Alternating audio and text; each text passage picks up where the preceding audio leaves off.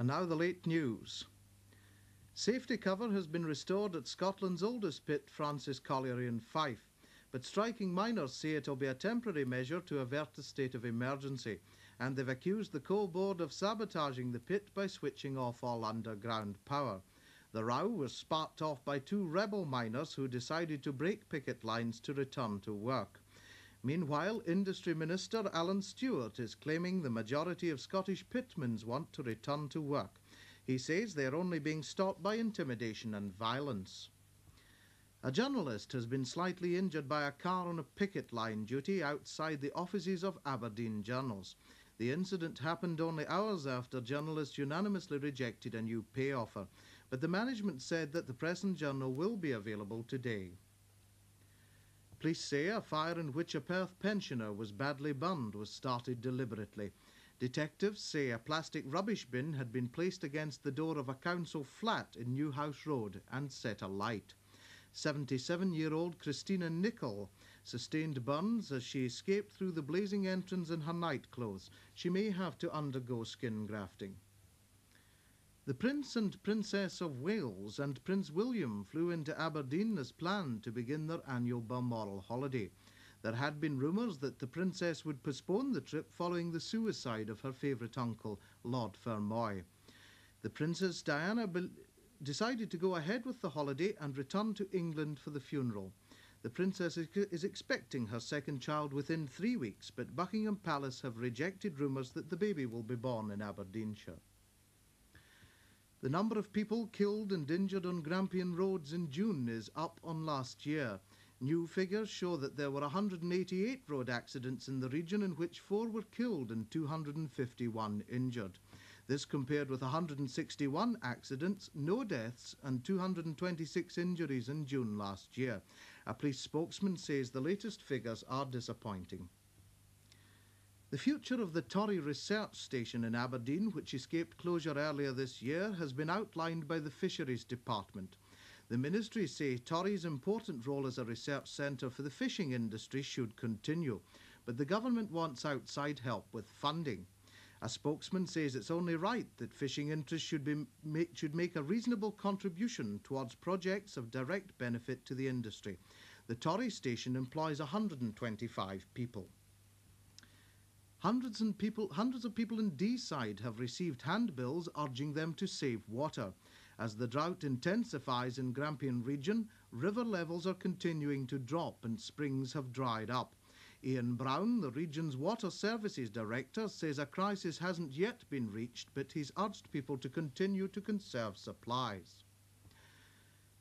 The body of a man found under the railway bridge at Rosemount Viaduct, Aberdeen, at the weekend has been identified as 51-year-old Eric Finney, who lived in the city.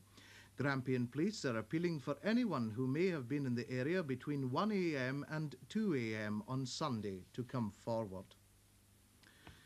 Aberdeen manager Alex Ferguson has been appointed coach of Scotland's international side. He takes over from Dundee United boss Jim McLean as second-in-command to Jock Stein at a critical time as Scotland prepares for the qualifying games for the 1986 World Cup. And still on football, a result just in. For the second-round replay of the Highland League Cup, Inverness Caledonian 1, Brora Rangers 0 after extra time. Well, that's the news this evening, and now let's take a look at the weather. First, for this evening and tonight, most places will be dry and clear, but patchy low cloud may affect Shetland at times. And now the forecast for Tuesday. Shetland and Orkney will be dry with sunny intervals. However, patchy low cloud and fog is likely, especially around Shetland. Maximum temperatures ranging from 17 degrees centigrade to 21 degrees centigrade with light south to southeast winds. Mainland districts, including the north and west and the Isles, and extending to include central and eastern areas also, will be dry with a good deal of sunshine. However, fog patches may affect eastern coastal districts from time to time. It will become hot inland with afternoon temperatures near 27 degrees centigrade, but on coasts it will be cooler, nearer 18 degrees centigrade. Winds will be light, occasionally moderate, east to southeast. And finally, the further outlook for Wednesday. Most areas will again have a very warm, settled day. In the east it will be muggy and coastal mist may affect some places. Over high ground some showers are likely, and that's the weather.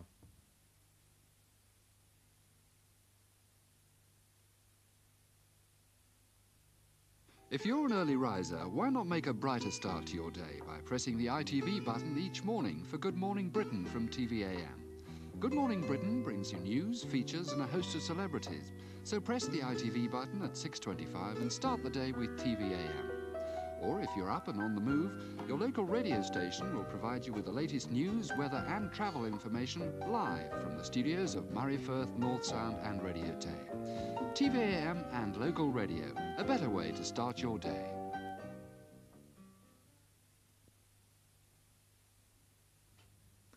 And with the time just at 20 minutes to 1 o'clock, we come to the end of our evening's viewing on Grampian. Thank you for being with us. We'll be back on the air at 9:25 tomorrow, so why not join us then? Until then, of course, this is Colin Lamont, wishing you on behalf of us all here at Grampian Television a very safe and peaceful good night. If you're on your own tonight, then I hope we've been good company. Good night all, and do sleep well.